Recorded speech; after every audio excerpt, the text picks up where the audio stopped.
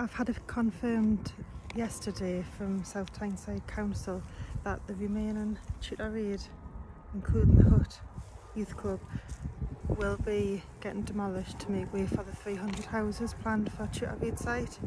All of the football pitches will be gone, that you can see here.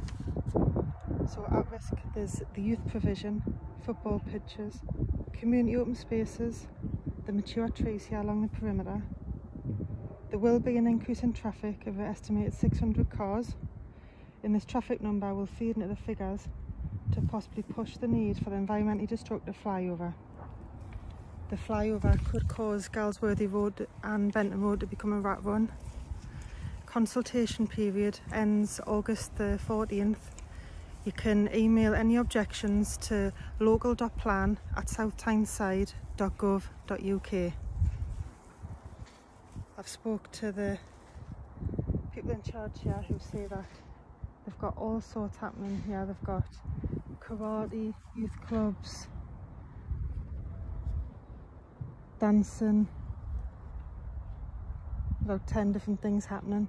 There's businesses in the upper area of the building as well, new businesses. People rely on Chuter Ede.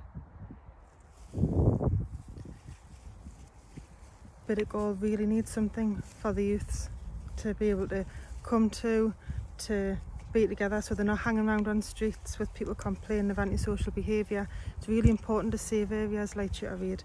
I did ask the pointed question, what will happen to youth provision in the area if this is removed?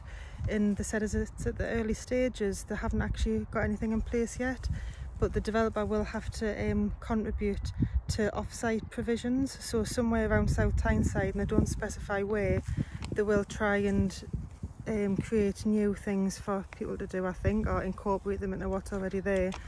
But I think what's important is that the community know what's at risk. They know that Chuter Ede and the hut will be getting demolished for the 300 houses if approved for the next stage of the draft local plan. So remember to make your voice heard, get in touch with South Tyneside Council or not before the 14th of August.